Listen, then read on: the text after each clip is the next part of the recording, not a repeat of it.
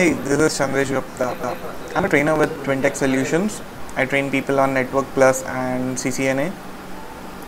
So basically, what is CCNA? CCNA, or Cisco Certified Network Associate, is an IT certification by the Cisco systems, which helps in understanding that a person with this certification is capable enough to handle large network enterprise level networks.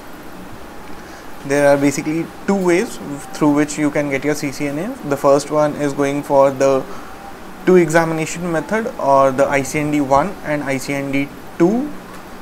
The ICND 1 is even known to provide CCENT certification. The CCENT certification stands for Cisco Certified Entry Level Network Technician. ICND 1 has an exam code of 100-105, and the ICND 2 version has an exam code of 200-105.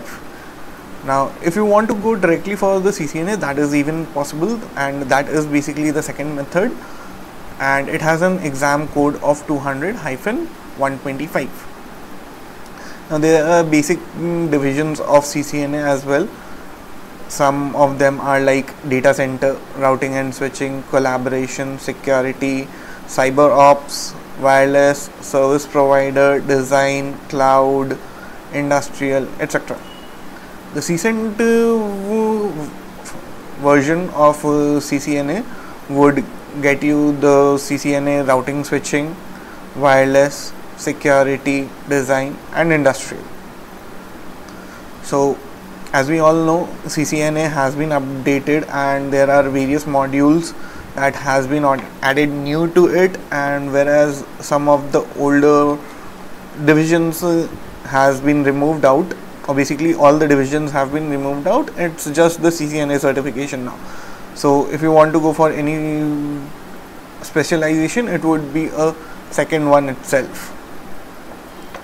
So some of the new modules that are added to CCNA is like routing and the basically network fundamentals, that is routers, switches, cabling, TCP, UDP packets, IPv version 4, IPv version 6, and then the IP connectivity. It has IP routing, OSPF version 2. Then security fundamentals are added like VPN, wireless security, port security. Then there is network access, which includes VLAN, trunking, Ethernet channel. Some automation is even included into it, through which you would be able to get your network up and running with almost no time. And some of the automation techniques are REST API, JSON files, Puppet, SDN, that is software defined networking. Here at Twintech Solutions, we do provide certifications, or we rather train people for the new CCNA certification, and in the training portion we go for the GNS 3 version of using the, or GNS 3 is used to train people rather than the packet tracer, which has been common in all the other institutes.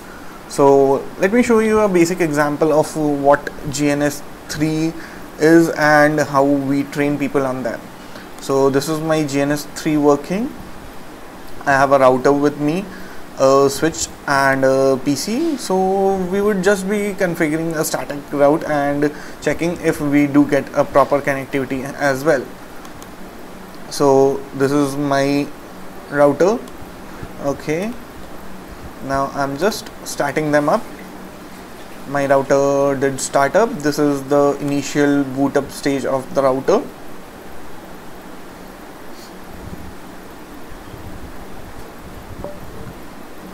So as you can see, I'm into the router. So configure terminal, or the short form is conf T, which gets you into the configuration mode. Then the interface, fast Ethernet 0x0. Okay, sorry, it would be 0.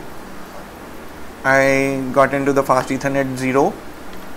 Now say suppose I'm assigning an IP address to it, 192.168.1.0, the subnet mask 255.255.255.0, and no shut to get the port up and running. That's it. So this was the configuration on the router end. Now let's get into our configure the routers on GNS3. For further queries, contact us on Twintex Solutions. Thank you.